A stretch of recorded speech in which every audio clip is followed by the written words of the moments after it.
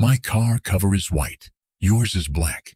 But at night, they look exactly the same. Nope, it's not a camera glitch. It's the light playing tricks on you. During the day, the camera captures visible light from the sun or lamps in the 400 to 700 nanometer range. At that time, colors appear as they really are. White looks white, black looks black. But at night, the camera switches to infrared mode. It emits infrared light, a type of light invisible to the human eye, but perfectly visible to the camera. That's when colors stop appearing correctly. Infrared light behaves differently, and objects reflect it in different ways. Materials that look black in normal light typically absorb most visible light, but some can reflect infrared light quite well, making them appear light or white under night vision. The result, two covers of different colors may look identical in a nighttime image. So remember, colors under infrared light aren't real. They're an optical illusion created by the invisible light bouncing off surfaces